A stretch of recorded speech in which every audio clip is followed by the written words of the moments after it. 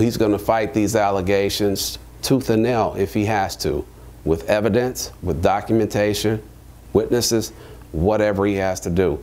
And the accusers will have to prove up their case. With him, he has no plans at this juncture of quitting.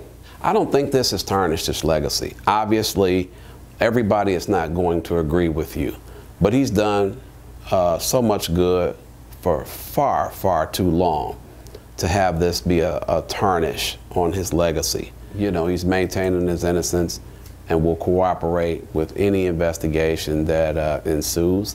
And again, he's not running from these allegations. If there has to be a fight, there will be a fight.